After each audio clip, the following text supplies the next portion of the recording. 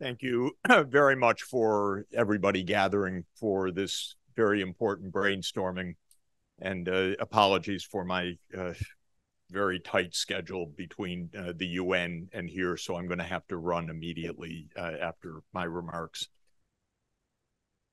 I want to say something very direct to the education community, including all the organizations we just heard. We're failing. The kids are not finishing school. They're not learning adequately. They're not even in school. If you look at low-income countries, maybe it's 1/4 of the secondary school completion. And maybe for lower secondary, maybe 40%. This is a disaster. It's unbelievable to me. I've been involved with the MDGs and the SDGs now for 23 years.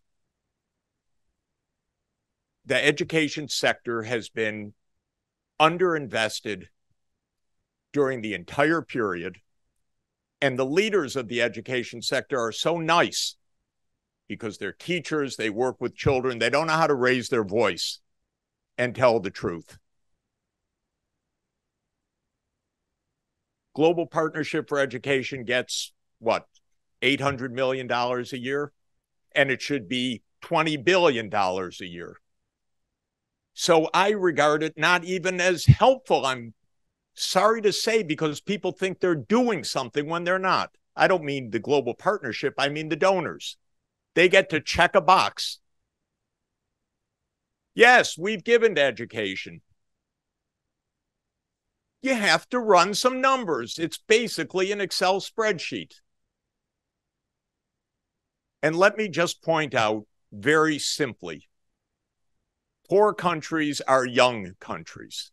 They typically have had in recent years high fertility rates.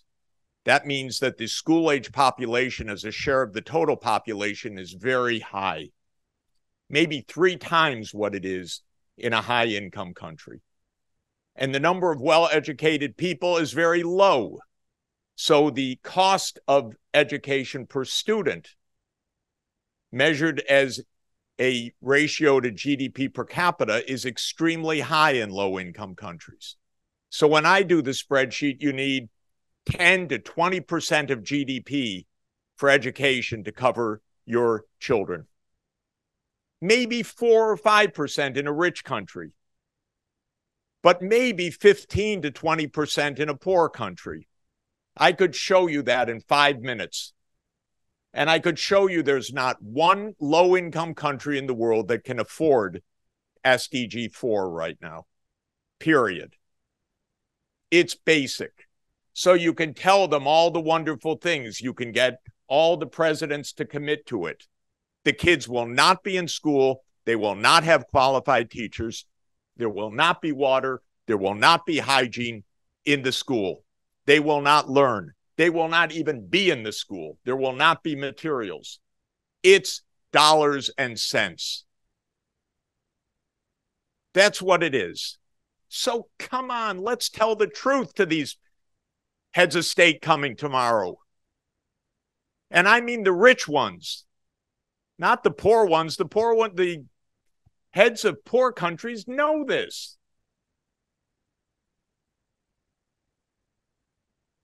We are not going to do this without a massive increase of financing. Let's stop faking it. Sheikha Moza is exactly right. Education above all. I can tell you it's the most important investment from every point of view for a society. There's nothing more important. Not even water and sanitation and electricity. If you're not having the children in school, forget it. There's no hope for your society in the 21st century. And there's no budget for it.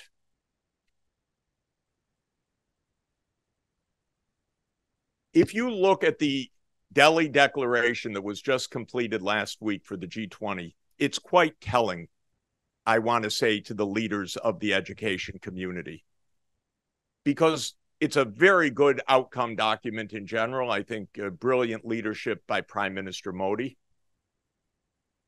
And it's got finance all over the place for climate, and it's got finance for infrastructure, and it's got finance for transport corridors, and it's got finance for health. Look at the section on education. It doesn't even mention finance. Shame. You're not even on the agenda. I mean it seriously. This is the most important investment. And I can tell you about the rich countries. They don't care. Okay? If you had any doubt. I come from one. I've been doing this for decades. They don't give a damn. Okay? But they need to have responsibility. I don't care whether they care or not. They need responsibility. They don't have it right now. So we need to say what we need for SDG 4 is at least $50 billion a year. Don't even consider something less.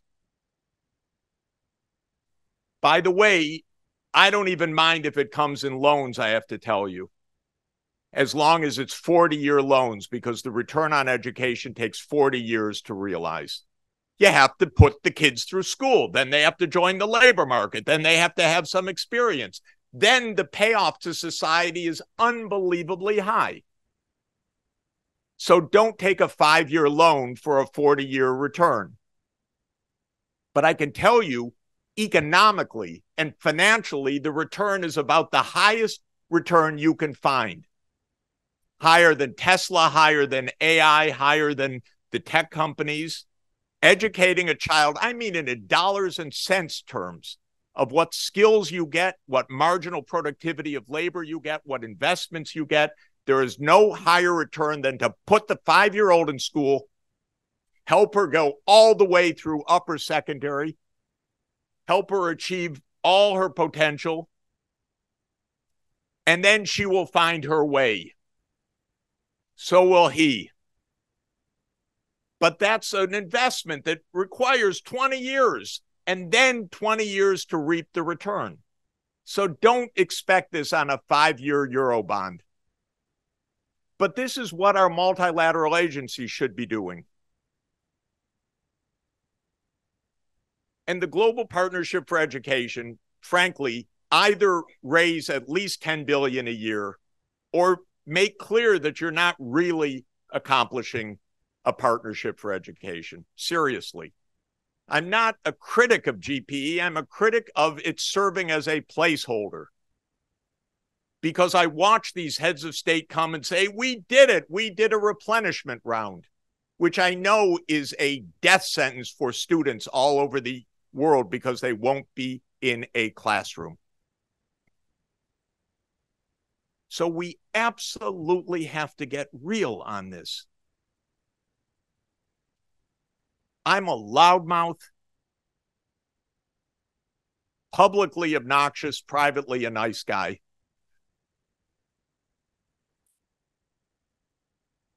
And I want to advocate for this, and I've said this for 20 years. I came up with the idea of the Global Fund to fight AIDS, TB, and malaria with Kofi. We championed it. We raised a lot of money. I will do the same for education, I promise you. But come on.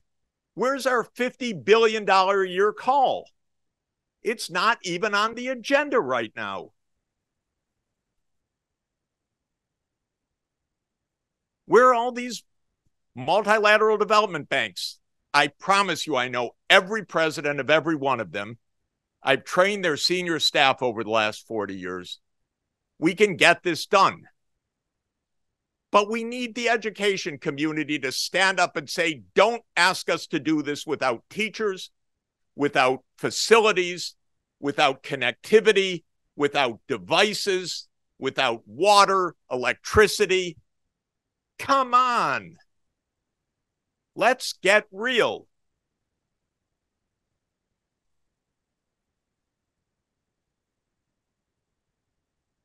We will need and we can have a lot of innovation along the way.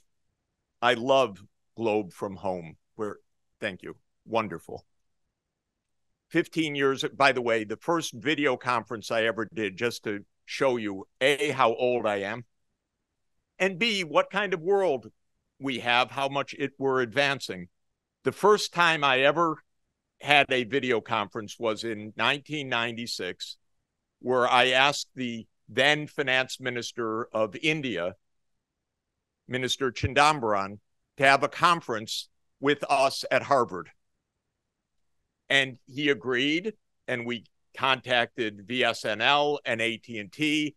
It only took 3 weeks and lots of, I don't know, $10,000 to wire the hotel facility.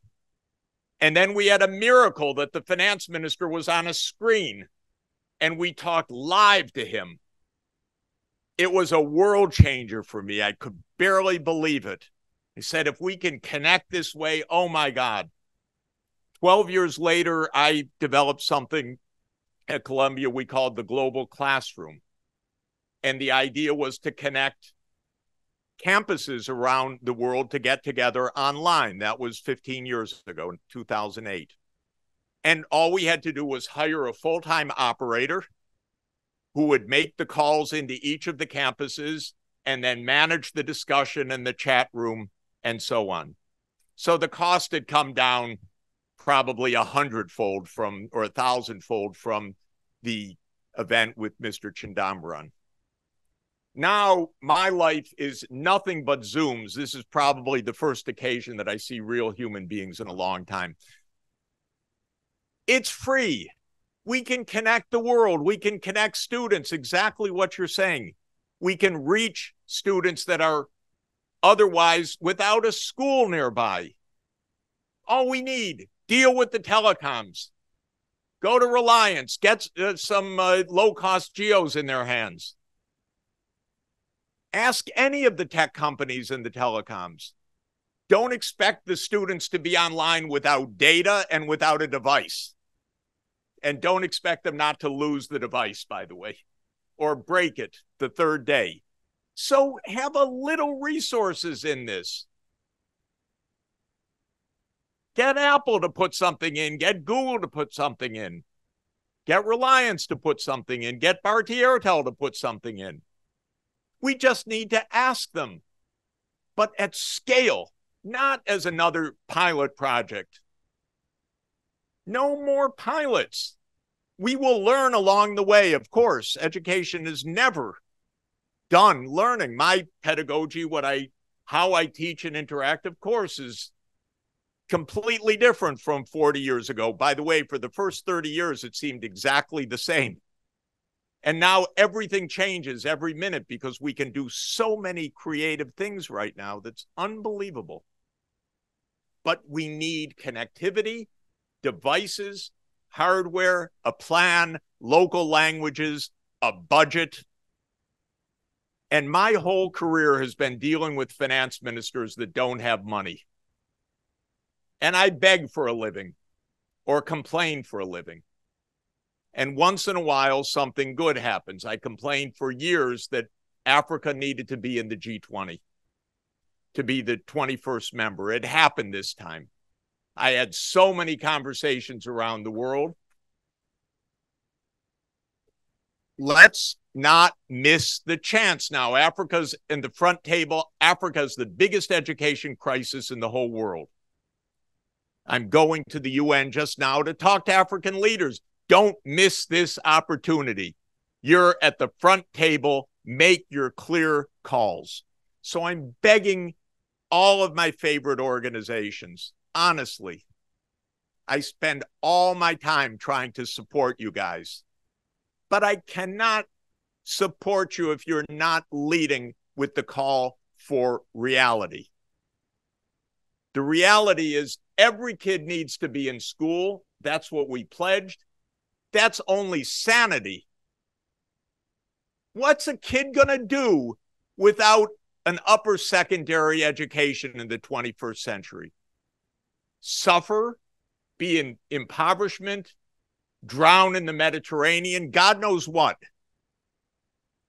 What are they going to do if they have a good education? Everything possible, because it's a wonderful world if you're empowered. So I'm really good at Excel spreadsheets. I really have a loud mouth. I'm going to sit with the world leaders right now. I will tell them, but I want UNESCO and UNICEF and Global Partnership for Education and UNHCR, because you have a lot of kids in camps and dislocated and displaced. I want you to listen to Sheikha Moza. Education above all. Mean it. Thank you very much.